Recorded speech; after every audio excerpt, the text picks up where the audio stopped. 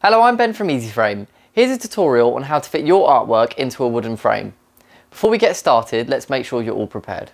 This may involve trimming the image, attaching the artwork to a mount, or stretching a cross stitch. If you need to know how to attach your artwork to a mount, then there'll be a link below to that tutorial.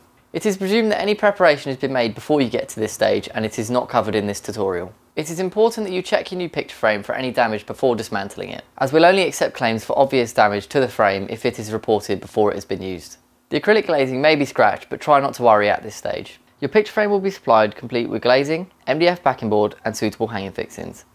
To access the contents of the frame, you'll need to bend back the black or silver flexible tabs that have been fitted into the rebate of the frame. I would recommend using a small flathead screwdriver as all the tabs can be sharp, and please ensure that they are bent fully back. Remember, you do not need to remove the black tabs with pliers and then try to refit them in the same hole. They are flexible tabs that will bend out of the way. With the tabs bent back, you can now remove the glazing and backing board from the frame. The glazing in your frame, whether it's clear or anti-reflective, will have a protective film on both sides.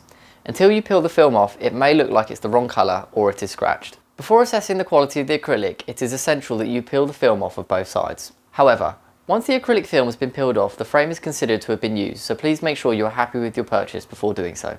Wipe down both sides of the protective film and all around the edges with a slightly damp cloth. This will kill the static and remove any dust particles.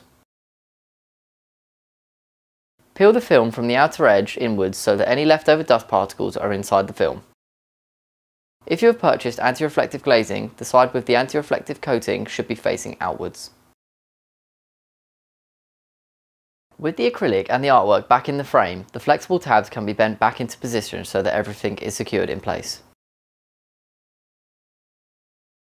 You can now turn the frame over and admire your framed artwork. If you are happy with the results and there isn't any obvious dust inside the frame, you can proceed to taping up the back of the frame, which will complete your picture frame to a more professional standard. We recommend using either 25mm or 38mm craft brown tape, which is available as an optional extra on our website. We hope you found this useful. We have a couple of videos that accompany this one which will demonstrate how to tape up your frame and how to put your hanging fixtures on. There'll be a link for these below. Leave a like on the video and let us know how framing your artwork went in the comments below. Thank you for watching this tutorial by EasyFrame.